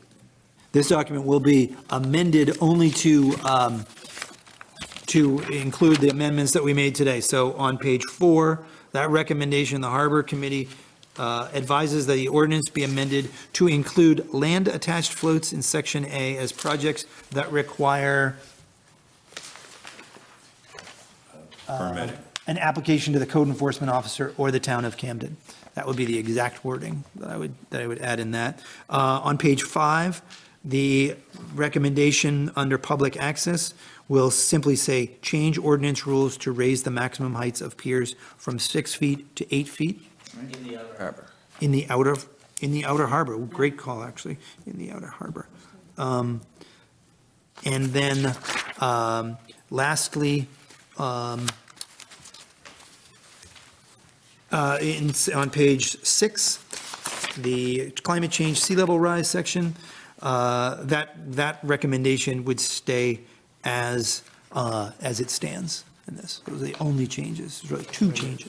Will the committee members be copied on this final document? We'll copy you on the, absolutely, I will copy you, yeah. But we have a motion and a second, hold on, we have a motion and a second for approval of this document with those 2 changes. Any further discussion? Can I just ask that maybe in the executive summary, that you just add a sentence clarifying that we were reviewing the specific questions put to us by the select board related to the moratorium, so that it addresses that Ethan and the Conservation Commission may have raised other questions, and we're not saying those are lousy points, we're just Yep. saying they were not part of our assignment. Sure, well, many of Never you considered them today. Well, we heard them, and from my point of view, I Look at wasn't these rejecting recommend- them. so I was then- just saying, they didn't ask us to talk about whether to eliminate all piers. Yep, so then I'm going to say in the executive summary, the last sentence, note that these recommendations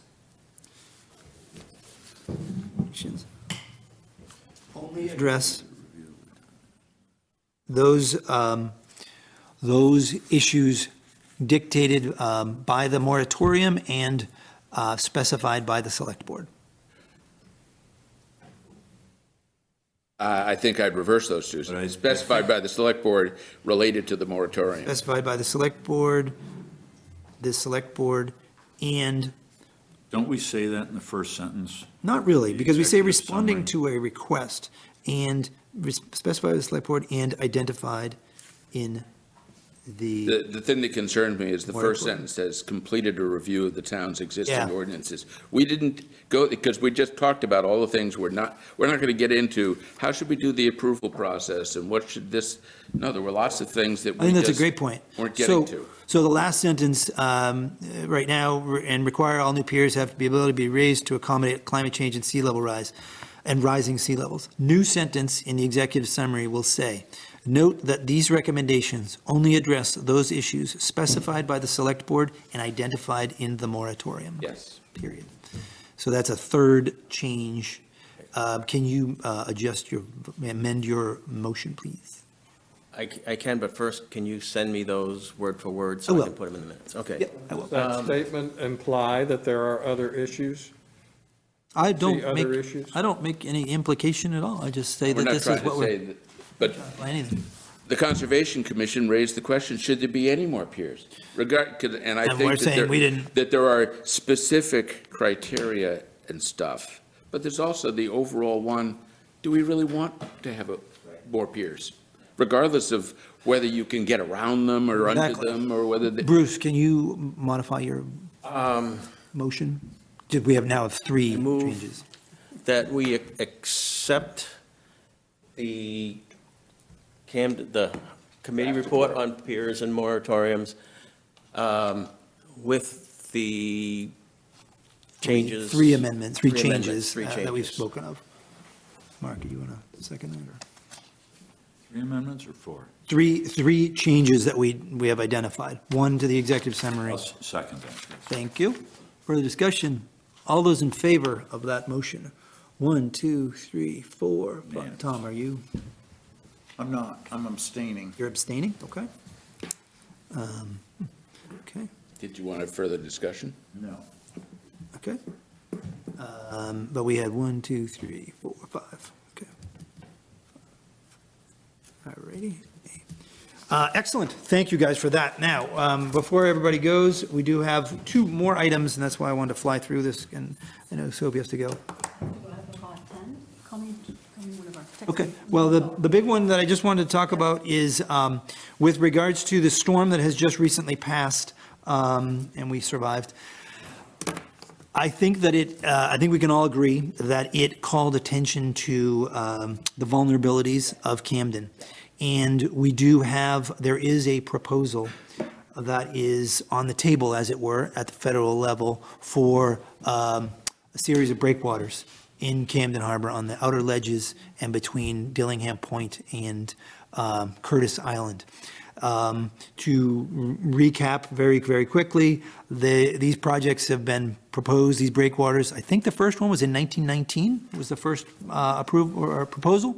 And then in the 50s, there was another one, I think it was in 59. And it was continually reviewed. And then finally in 2017, I think it was, the town actually approached the Army Corps and said, we'd like to start this discussion again. The Army Corps did a federal interest determination to determine if it was even worth continuing to talk about this project, basically. And it was fairly in-depth. You guys have received a copy of that. And determined that it was worth continuing the discussion, at least on the federal level. The proposal that is at the Army Corps level is for a feasibility study that would determine whether or not these are appropriate and should be built in the town of Camden, in the Outer Harbor.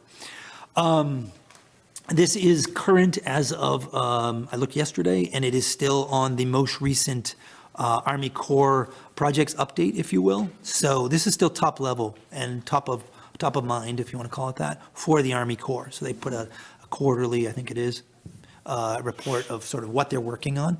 And Camden Harbor, this is the project. So I don't want anyone to think that it's been forgotten, because it hasn't, at the federal level.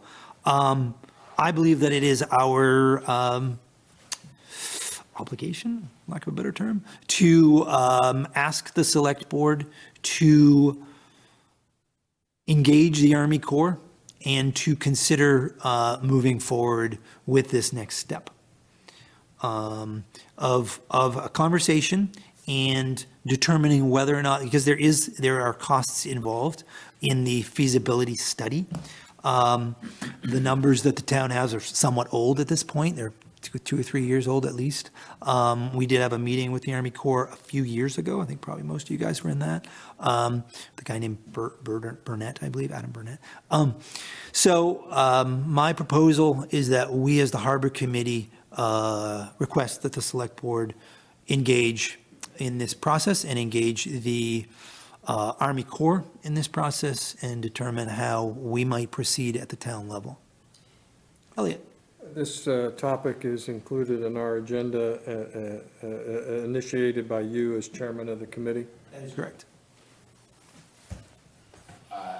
I'm not sure how much affirmation that would imply. In other words, or enthusiasm is a better word, it would imply. I vaguely remember the proposal. I have zero interest in something that would go in that gap between Curtis Island and Dillingham Point. that's one of the prime views, and that's not where the storms come from. I think that having some idea of what would be around the area of the ledges that might protect from the southeast, which is our killer, I guess I'd be interested, but not endorsing. No one's, and that would be, I think that's important for everybody to know. No one's endorsing at this point. We're asking for a review. Nothing may happen. There's been a federal interest determination, just to see, does this even make any sense to keep talking about it? Should we stop talking about it? And they've determined that there is, this feasibility study has a great likelihood of determining that no, these are not feasible. These are not appropriate for Camden. So that's the discussion that I think that we need the select board to engage with and task us with.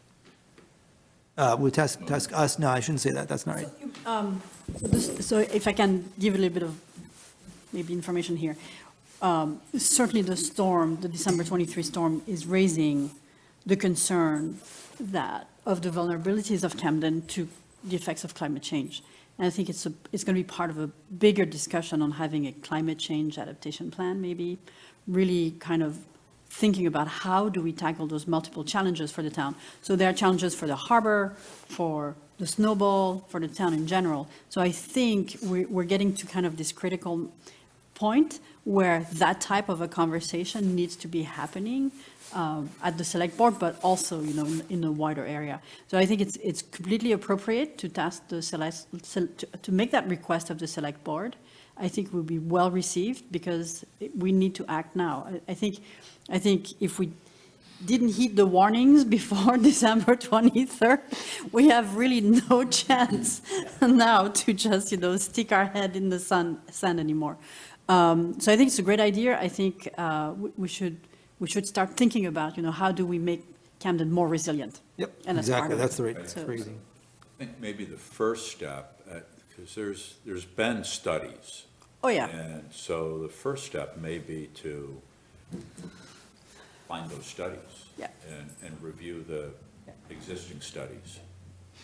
And all I'm, Climate change studies? No, all I'm suggesting here is that we, and I think Sophie kind of just said it, is that we engage with the select board and get the select board to engage with this proposal that is at the federal level and determine next steps. And it's up to the select board what their steps may be. That's fine, you know, that's And the data has changed. correct.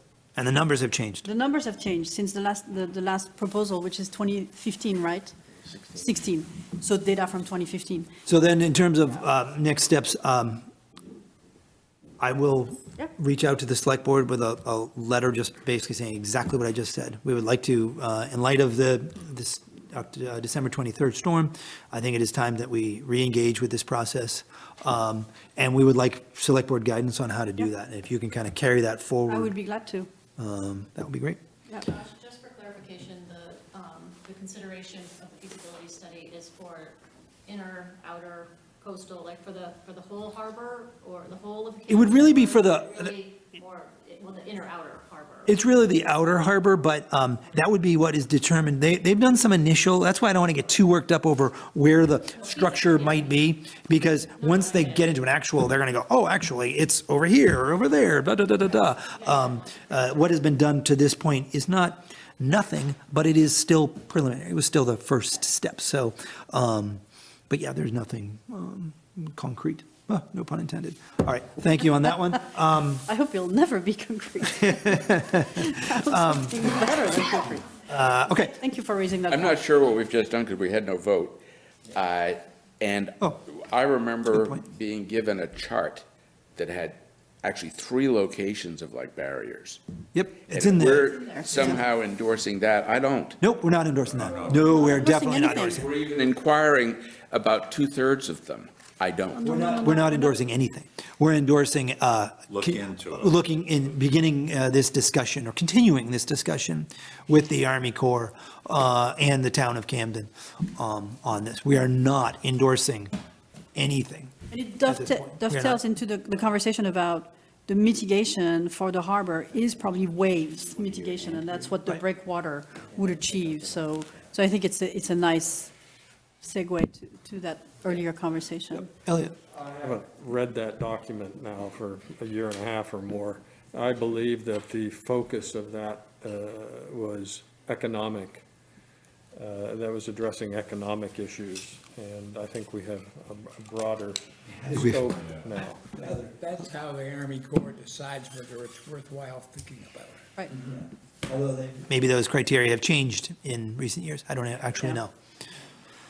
So, so anyway, all right, I think that's. Something we think a lot about at town. I mean, it's going to be a topic we're going to work on for the years to come. Yeah, this is a long topic. It's a long haul. Very long I mean, So I guess the motion would be to suggest that we forward to the select board a recommendation for a study of, to re-engage with the. Re-engage. re-engage a study of the breakwaters on the outer harbor.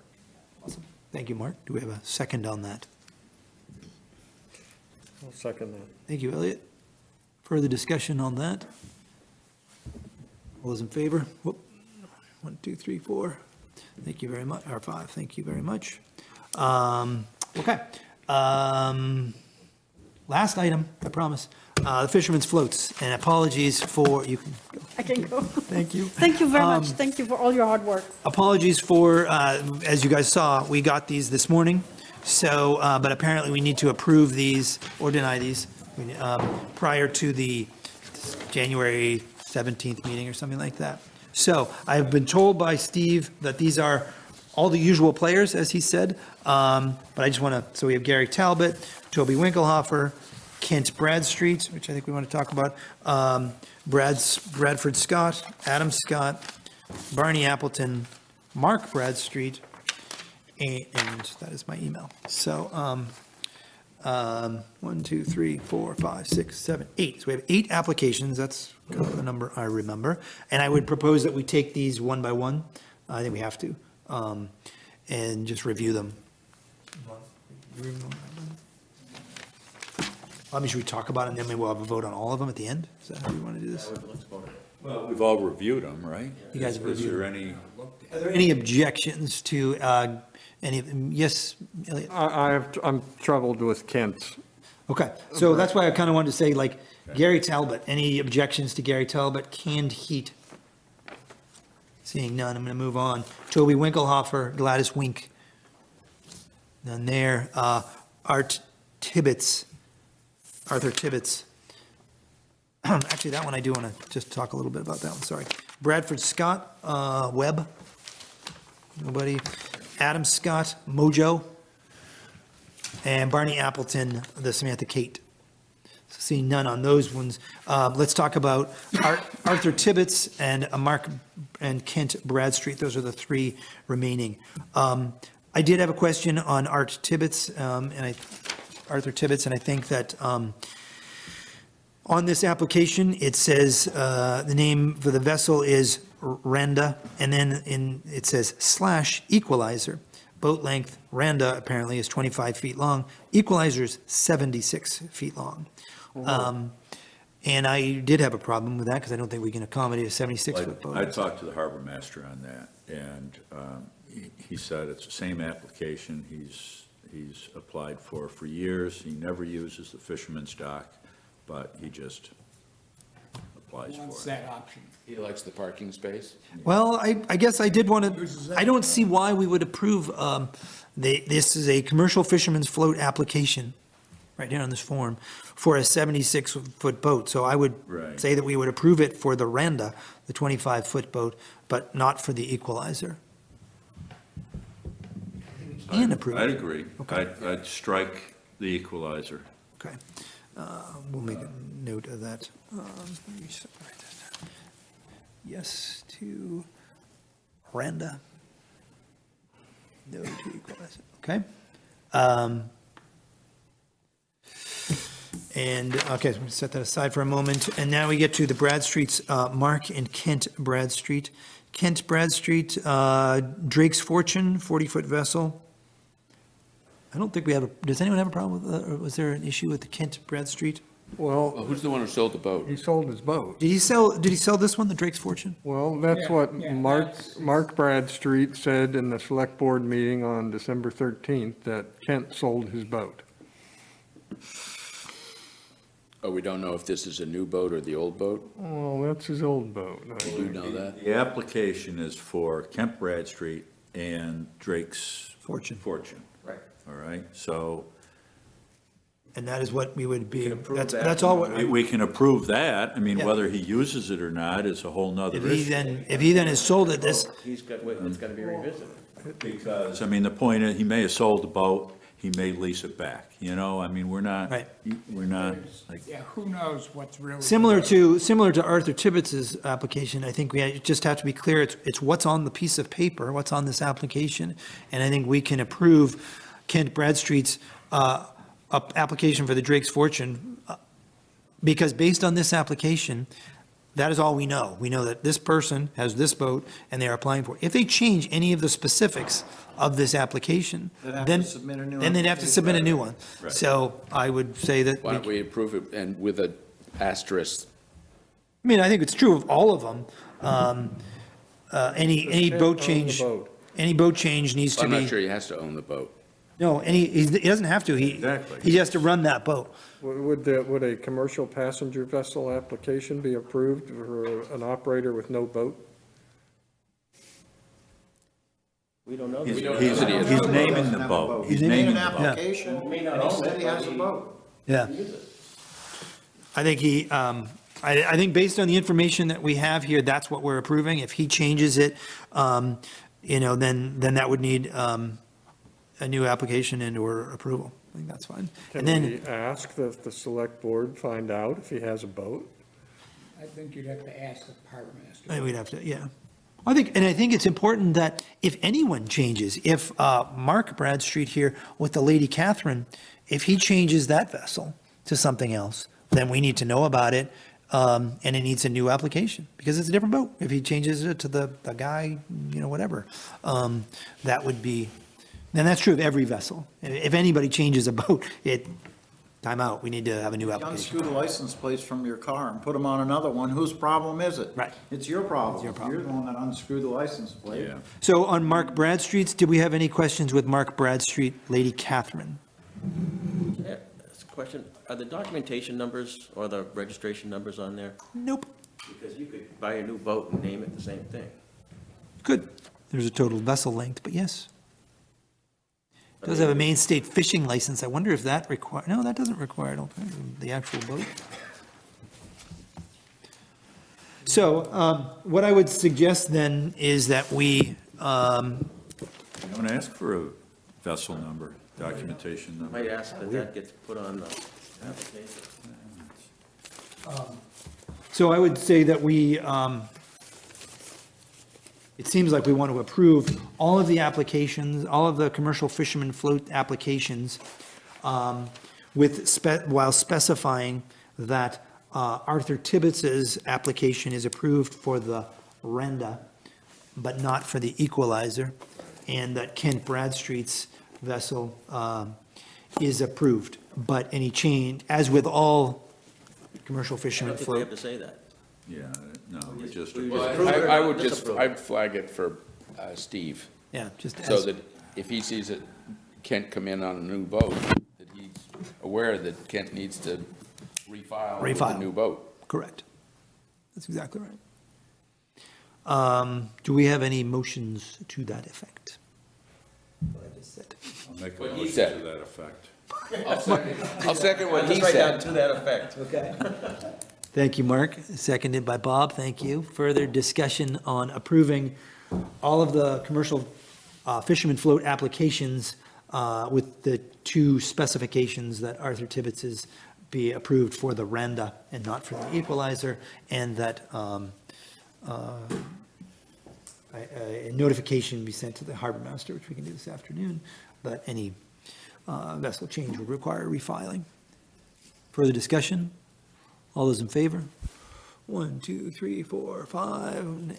Thank you very much. Awesome. Thank you, guys. That was a heck of a meeting. We got a whole lot done. Thank you, guys, for, this has been a long couple of months. We've been doing a lot of work. Well, thank you, Josh and Bruce, for the Yeah. document. We're adjourned. Thank you. You know, I'd be fascinated to know. Next meeting.